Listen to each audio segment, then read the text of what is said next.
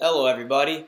So today I want to talk to you guys real quick about Jabber Guest. And what Jabber Guest is, let's say your company went out, they bought all new Cisco video conferencing equipment, and you're using it internally. It's awesome, it's extremely easy to use, you're calling each other, you're calling into conference rooms, you're doing desktop video, boardroom video, and now you want to expand on that a little bit, and maybe you want to start calling company to company or company to consumer.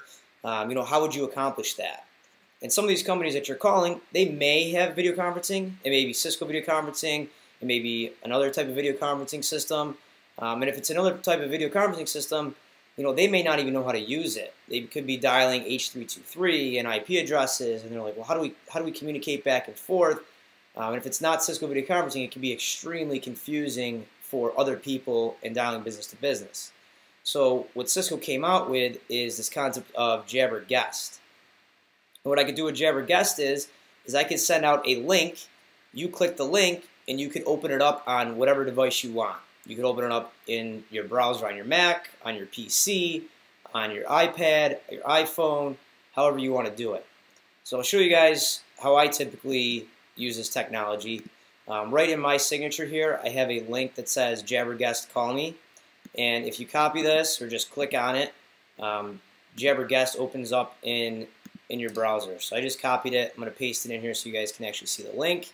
It's basically just a link to me, and when I click it, it opens up a WebRTC client inside my Safari or Firefox or Chrome, whatever you want to use, and I have an instant video browser, video conference sitting right here.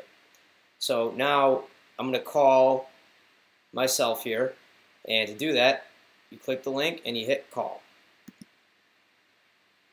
And you can see here that in a second it's going to start ringing my personal DX80. It's also going to start ringing my cell phone because we have the video system and the phone system linked. So we're going to answer on the DX80 here so we can get some video.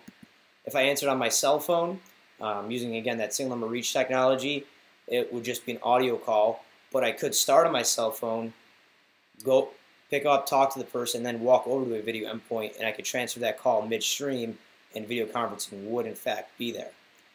So as you can see here, all I did is I clicked the link, video opened up in my browser, clicked the call button, and it started calling that other person at the other end here. And that's it. It's extremely easy to do business to consumer, business to business type communication with Cisco video using Cisco Jabber Guest. Thanks a lot, guys.